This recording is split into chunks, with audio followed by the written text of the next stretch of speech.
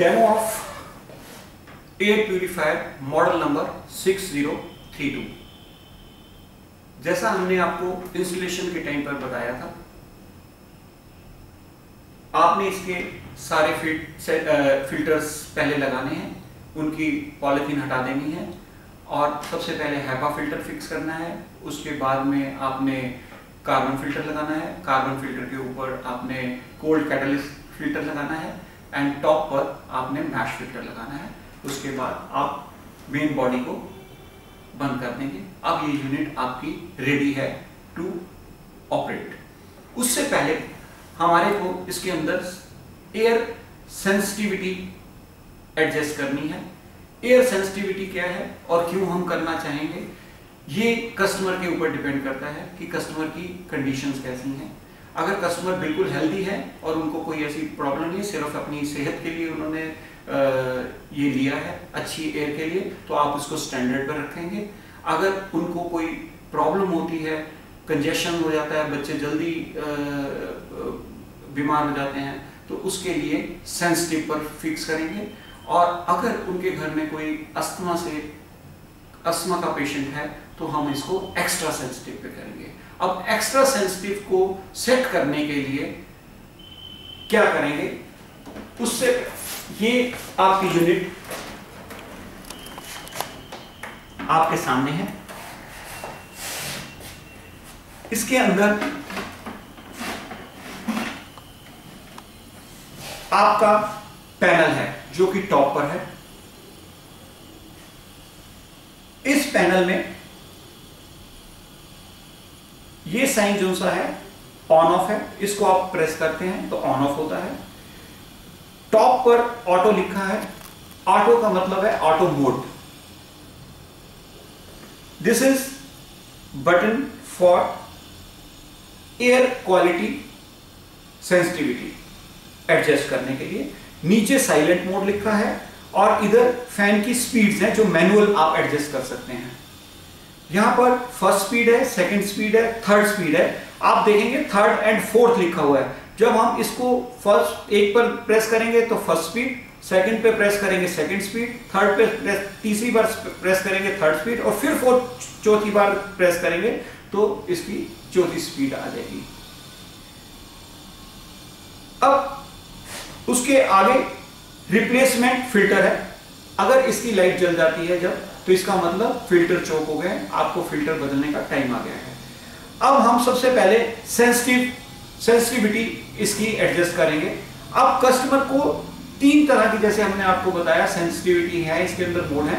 One is a standard, दूसरी sensitive है और तीसरी एक्स्ट्रा सेंसिटिव है। आप देखें यहां पर तीन विंग बने हुए हैं, तीन वेव्स बनी हुई हैं। यहां पे ये सेकंड पे नंबर पर दो वेव्स बनी हुई हैं और फर्स्ट के ऊपर सिंगल वेव बनी हुई है। जो तीन वेव्स हैं इसका साइन का मतलब है ये स्टैंडर्ड है, दो का मतलब है सेंसिटिव है और एक का मतलब है एक्स्ट्रा सेंसिटिव ओवर देयर। अब इसको एडजस्ट करने के लिए आपने अभी प्लग इन नहीं करना है। सबसे पहले आप मोड बटन को प्रेस करके रखें।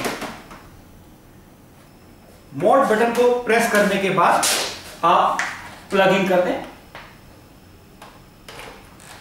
और यूनिट को ऑन करते ही आप देखें इसके ऊपर अब ये दिखा रहा है।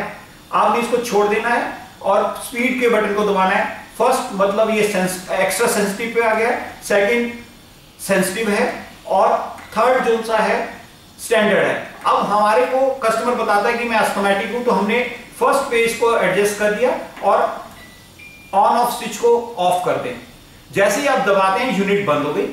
यूनिट बंद होने का मतलब है अब जब भी ये यूनिट चलेगी तो ऑटोमेटिकली इसके अंदर फीड हो गया है। सेंसिटिविटी जो सी है एक्स्ट्रा सेंसिटिविटी पे ये ऑन होगा। अब जैसे ही आप ऑन ऑफ के बटन को दबाएंगे सारी लाइटें एक बार आएंगी और यहां पर इसके अंदर लाइट्स आएंगी। अब जो सी लाइट्स आएंगी इसके अंदर वो आपको एयर क्वालिटी बताएंगी। एयर क्वालिटी जो सी है, पहली लाइट जो सी है वो रेड कलर की आती है। अगर रेड कलर है इसका मतलब पोल्यूशन बहुत ज्यादा है जो कि डेंजरस लेवल पे है। सेकंड पर्पल लाइट आएगी। पर्पल लाइट का मतलब है कि आपकी एक मॉडरेट लेवल के ऊपर एयर का पोल्यूशन है। और थर्ड लाइट जो सी आएगी that will be green light. Green light का मतलब कि एयर अच्छी क्वालिटी की हो गई है but still need more cleaning over there. और जब इसमें ब्लू लाइट आ जाएगी तो इसका मतलब एयर बिल्कुल क्वालिटी जो सी है बहुत अच्छी हो गई है और वो आपको हेल्दी फील देगी। उसी के हिसाब से जब आपने ऑटो मोड के ऊपर इसको प्रेस किया हुआ है और जैसे जैसे इसकी एयर की क्वालिटी इंप्रूव होती जाएगी इसकी स्पीड भी ऑटोमेटिकली चेंज होती चली जाएगी। अगर क्वालिटी बहुत ज्यादा खराब है तो ये आपको बिल्कुल हाई स्पीड पे फैन को मूव करेगी, चलाएगी। और अगर उसकी पर्पल के ऊपर आ गई है तो उसको थोड़ी स्पीड कम कर देगा, ग्रीन पे आ जाएगा तो और कम कर देगा, और जैसे ही ब्लू पे आएगा तो स्पीड बहुत हल्की हो जाएगी इसकी। और इसके अंदर साइलेंट मोड है। अगर आपको मैन्युअली जैसे साउंड नहीं चाहिए है, कम चाहिए है, क्लीनिंग ठीक है, तो आप मैन्युअली इसकी साइलेंट भी कर सकते हैं। और अगर आप मैन्युअली स्पीड करना चाहते हैं जैसे पहले बताया, इस बटन को आप प्रेस करेंगे तो आप ये 1 2 3 और फिर एक बार और दबाएंगे तो ये 4 स्पीड पे चली जाएगी। अब जैसे ही आप इसको ऑन करेंगे बीप साउंड के साथ ये स्टार्ट हो गया और ऑटोमेटिकली ये ऑटो मोड के ऊपर आ जाएगा। ये फैक्ट्री सेटेड है ऑटो मोड। अब आप देखें कि ये स्पीड जोन सी है इसने सेकंड ले रखी है और लाइट देखें ग्रीन लाइट आ रही है। अभी ये एयर क्वालिटी को सेंसर जोन सा है, इधर सेंसर दिखाया था आपको, उससे ये क्वालिटी को चेक करके ये चेंज करता चला जाएगा।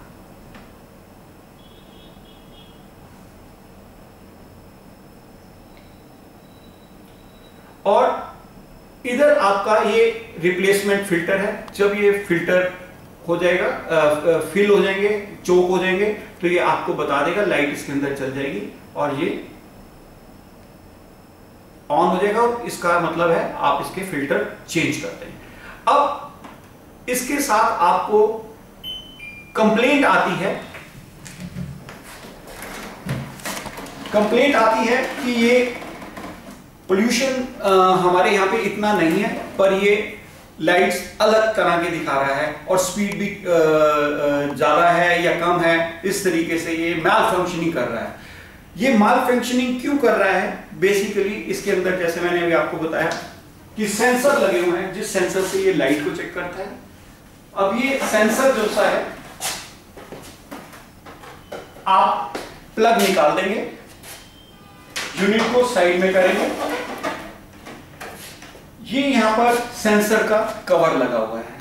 आपने इसको जेंटली बड़े आराम से अपनी तरफ करके इस कवर को निकाल लेना है। कवर को निकालने के बाद आप यहां पर देखें तो आपको ये होल नजर आ रहा है। इस होल के अंदर सेंसर लगा हुआ है। अब इस सेंसर को ना तो आप किसी शार्प चीज के साथ करेंगे, सिर्फ और सिर्फ आपने ईयरबड लेनी है जिसके दोनों तरफ कॉटन लगा होता है। एक तरफ आप कॉटन को पानी में गीला करें और हल्के से सेंसर के ऊपर जेंटली क्लीन कर दें, गीला करके साफ कर दें।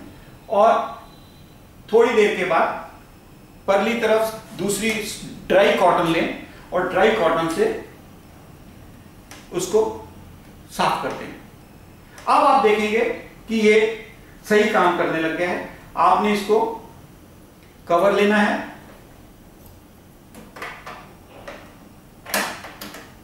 कवर को फिक्स कर दें, यूनिट को ऑन कर दें,